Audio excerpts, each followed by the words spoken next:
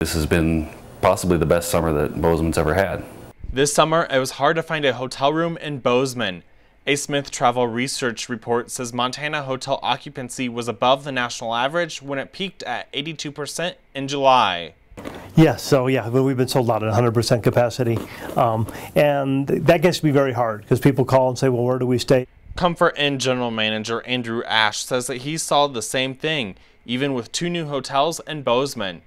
He says they were full, even with room rates across the city about 10% more than last year. 2007, 2008 was kind of the peak of the market, and this year it's really kind of back to those levels for the first time in a long time. Ash credits a seemingly better economy. It just seems like the consumer is a lot more confident in the economy this year. I think the last several years they've been a little bit hesitant and guarded with their money. Schlemm says people are using the Gallatin Valley as a gateway to Yellowstone National Park. Going to be in Yellowstone National Park a day, maybe in Big Sky for a day, but at least capture one of those or 2 of those days that they're here and make sure that the Bozeman's on their picture.